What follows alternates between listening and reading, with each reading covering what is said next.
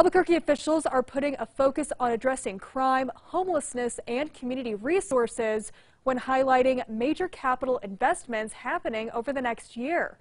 Mayor Tim Keller at a press conference today said the city has about $190 million of investments for building and infrastructure projects.